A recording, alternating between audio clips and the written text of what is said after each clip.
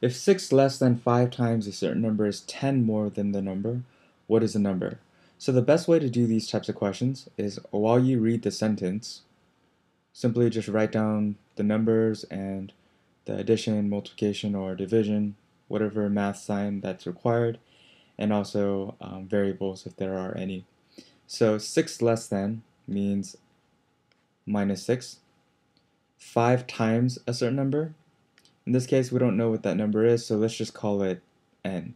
So 5 times n is means equal sign, 10 more than, 10 plus, then the number again we have that same n, and they ask us to solve for n. So we came up with our algebraic expression, and now is the easy part. We just have to simplify. So subtract n on both sides, we get 4n minus 6 is equal to 10.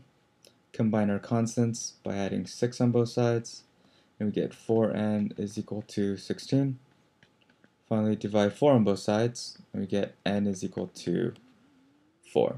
So the final answer is E.